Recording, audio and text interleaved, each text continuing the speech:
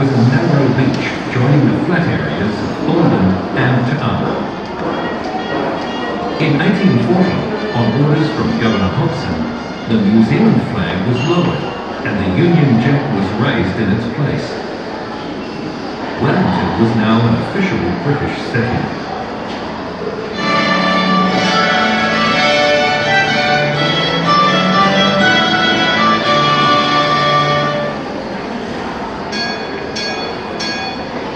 John Plymouth, an early settler, obtained the wreck of the bark Inconstant and in 1850 pitched it here on what was known as Windy Point, where it was converted into a wharf and storeroom.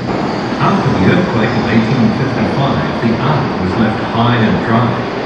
Today it remains lie beneath the old bank, and the bow can be seen in the Bankfold area.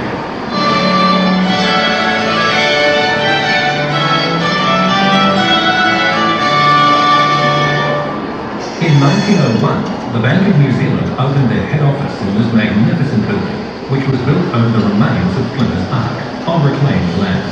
Harold Beecham, who was later to become Sir Harold, was a well-known Wellington identity, who served as both a director and the chairman during his long association with the bank.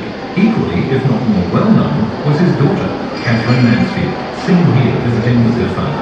Catherine was to become one of New Zealand's greatest writers.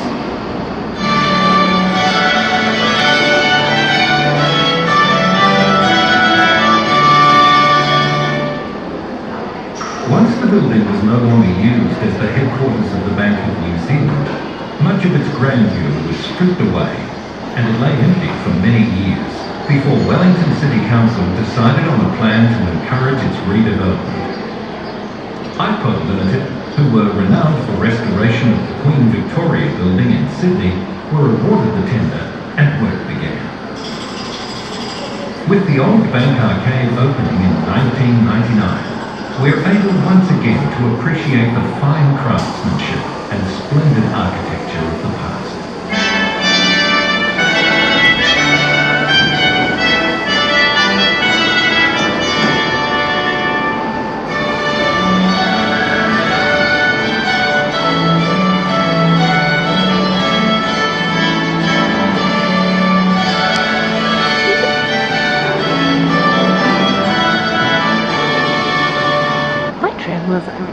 Absolutely.